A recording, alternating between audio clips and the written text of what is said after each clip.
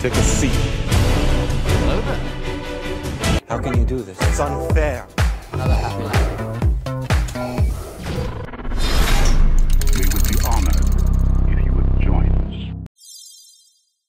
Jedi Master Mace Windu was regarded as one of the most powerful and gifted Jedi in the galaxy, of course, having outperformed many masters at the Academy when he was just 14 years old. Now, Windu was undoubtedly apprenticed to Master Yoda himself. However, as Yoda was senior and Grand Master of all the Jedi on the Council and at the Academy, he was not Windu's only master. There was another in Legends, a female Neti species by the name of Tira Sa.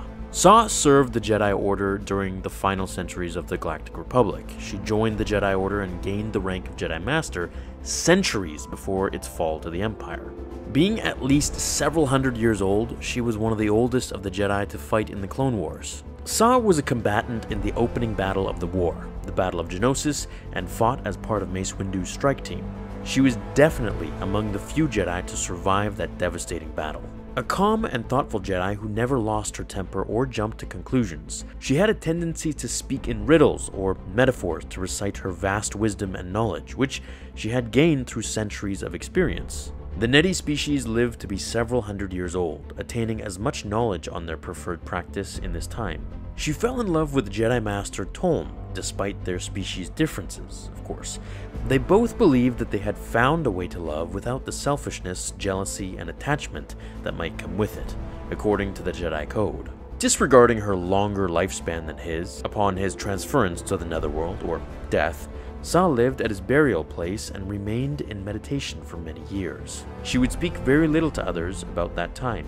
Her Force powers included an illustrious list of centuries of mastery, the main ones being Force healing, lightsaber combat, and telekinesis.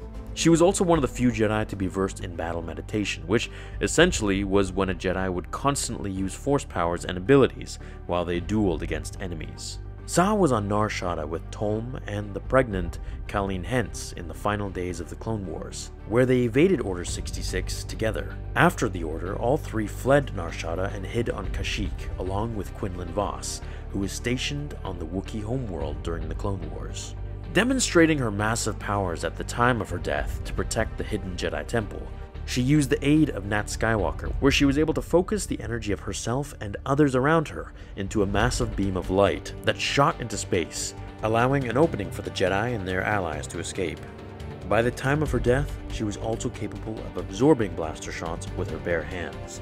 This was called Tutaminis. The last trait of hers that I found particularly interesting and cool for this short video was that she could shapeshift to look, sound, and move like anyone she wished. However, her preferred form was similar to that of a human woman, the most notable differences being no nose and brown tendrils instead of hair. She was basically like Star Wars' Mystique.